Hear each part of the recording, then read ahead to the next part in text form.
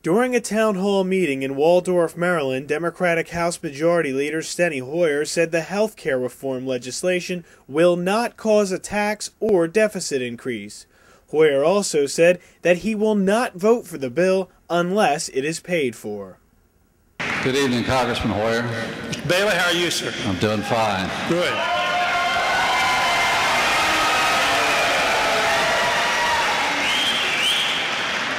Collins Bailey from Waldorf, Maryland. With the current proposed bill, do you see that causing a tax increase or an increase to the deficit?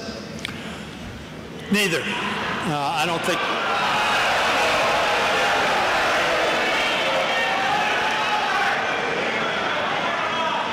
The fact of the matter is, though, that on this bill, we have said, A, it will be paid for. It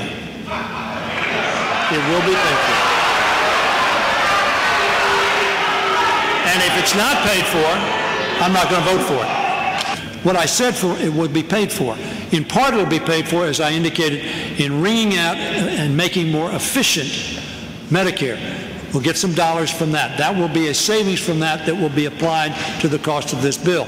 Then there will have to be other revenue sources that we're talking about so that we pay for it. It's not for free. You're absolutely right. In Waldorf, Maryland, I'm Nicholas Balsi, CNSNews.com.